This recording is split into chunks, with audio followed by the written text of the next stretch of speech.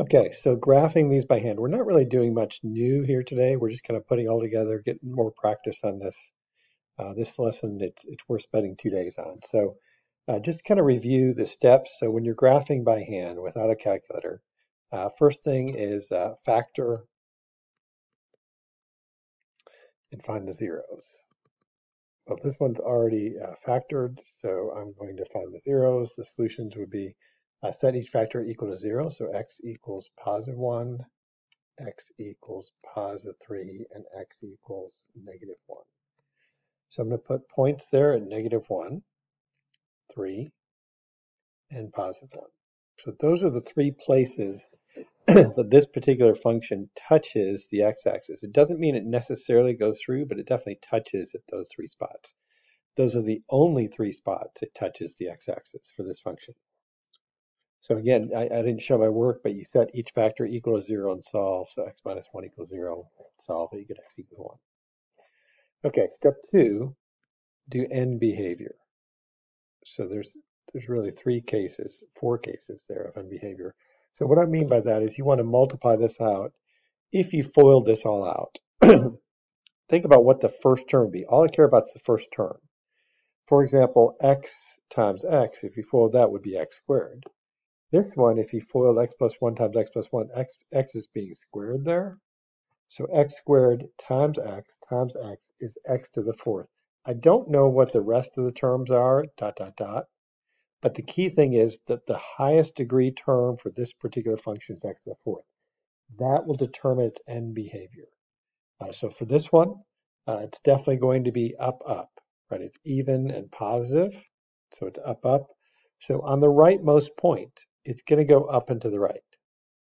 On the leftmost point, it's going to go up and to the left because the end behavior on the extremes as x goes to infinity or negative infinity is up and up, it's going up. The y is increasing. Okay, so then you want to look at, I think the best thing to do then is multiplicity.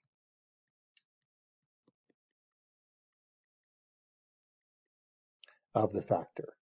So one of the things you can see right away is this is an even, so this is an even exponent. This is exponent of 1, which are both odd.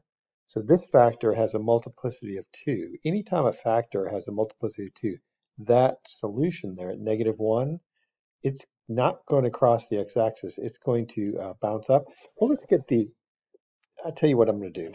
I'm going to make this step 4 here. It's really first get the intercepts here. So step 3, step 4 would be multiplicity. So let's get the intercepts. So to find the intercepts, you're going to set x equal to 0 or y equals 0. We already found the x-intercepts. That's done. To find the y-intercept, to find the y-intercept,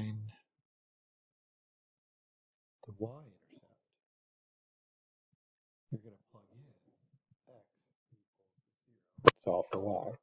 So if you do that on this one, you get 0 plus 1 squared times 0 minus 3 times 0 minus 1. So we get 1 times -3 times a -1. Well, 1 times -3 times -1 is a +3. So I know it crosses the, that actually helps a lot. There, it crosses the y-axis at 3 there, which is super helpful. But let's look at multiplicity next. So multiplicity. So when I'm going to write it down here so you have it. So when you have an even multiplicity, the graph is going to bounce. It's not going to cross the x-axis at all at that point. So what I mean here is at -1, this is a multiplicity of 2. So there are 2 x plus 1s, x plus 1 to the second power. It's an even multiplicity. Therefore, when I cross that point at -1, which is where that point comes from, it's going to come up. And it kind of makes sense, right? We knew it was going to touch that y-intercept. It's not going to cross through at -1. But these other points have an odd multiplicity. They have a multiplicity of 1, which is odd, which means the graph is going to cross through. So it's going to come down and then come back up. really there's only one value. So step 5 is somewhat optional, but it kind of depends on the graph. If you're not sure how far, so really like here, I don't know if it maybe only goes down a little bit, maybe it goes down a lot in between those points. I really don't know. So you might have to plug in a point or two, plug in a point or two. I don't want you plugging in a lot of points. I'm trying to save you from that, but I'd plug a point between 1 and 3, so maybe a 2 in this case. So if I plugged in 2, it'd be y equals 2 plus 1 squared times 2 minus 3 times 2 minus 1, which is 3 squared is 9 times negative 1 times 1, which is negative 9. Wow, so it goes a lot further down than I thought. So I'm going to go and erase this piece.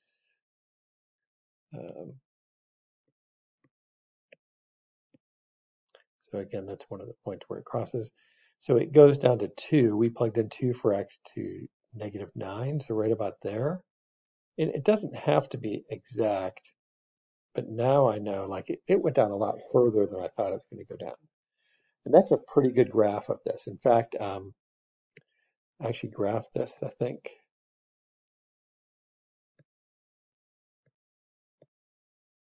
Let's look at it, see what it looks like.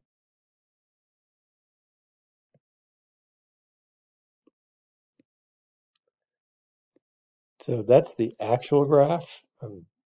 That looks pretty good. I mean, when you look at what we have, without using a calculator, we got our graph to look really, really good there. So let's try one. Find the relative min and max of the graph of the function. So this is, may not be obvious to you, but this is definitely a calculator question. So let's ask you to find the min and max of the graph. So we're going to use our calculator.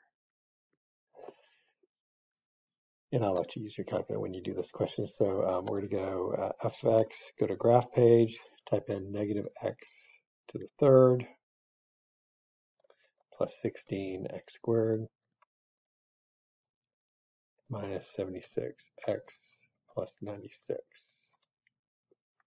Okay, so we have a pretty good idea what the graph looks like there. Let's see, find the relative max and min. So you might want to consider, like I can't see, it looks like there's a minimum down there. I'm going to double click this value and go a little lower, maybe negative 25. I don't know. Oh, now I can see a little better view of this graph, which is kind of what I wanted. So it looks like it has a relative minimum around here and maybe a relative max around there. You don't have to view it in the same window, but it's just really handy to see the whole function. The end behavior looks to be up and then down at the end. It looks like it crosses at 2, 6, and 8. Look to be the x-intercepts there. But we don't have to guess at those points. We can use the trace feature. So menu graph trace, hit the right arrow key. Don't swipe, just hit the arrow key until you get there. The minimum looks to be that. Mouse to the right a little more until you get the maximum. And if you wanted to find the zeros, looks like there's one at 8 down there in the bottom right corner, one at 6, one at 2 as well. Okay, so find the relative min and max. So if they mean the relative min, so the relative min, whoops, let me get that so it stays. I could just grab that thing and move it in.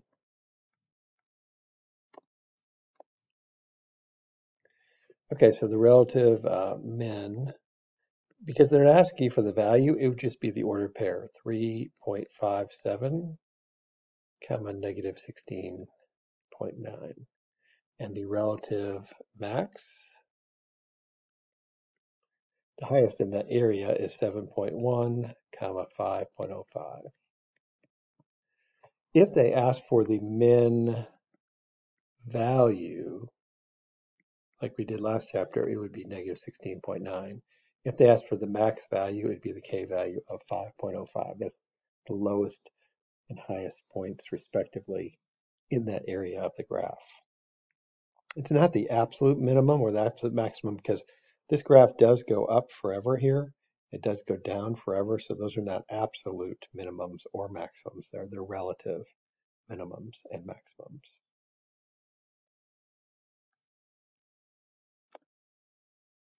Okay, let's try another one. Just kind of go through our steps here. So the first step is find the solutions. So x is already factored. X equals -1. I'm just going to color code it here just so we have something. So x equals 2. So that's this one. And this one is actually a factor, right? So that's actually x equals 0 if you set it equals 0. So 0. So we have 3 places where it touches the x-axis. That's where this graph is going to touch the x-axis.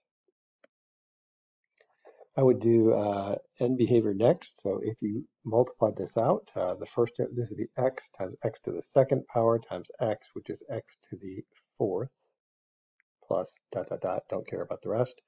X to the fourth is even and even, so up, up. So from the rightmost point, it goes up. From the leftmost point, it goes up. I would find the y-intercept now. So let's plug in 0 for x. So that would be 0 times 0 minus 2 quantity squared times 0 plus 1.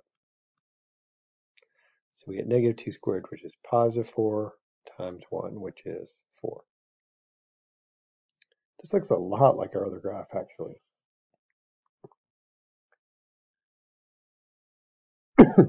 But it does differ a little bit. So you notice that at this green point here, this one is to the second power. That's an even power. That's a multiplicity of 2, which means when it hits that green point, it's not going to go through the axis. It's going to bounce off, and it kind of makes sense because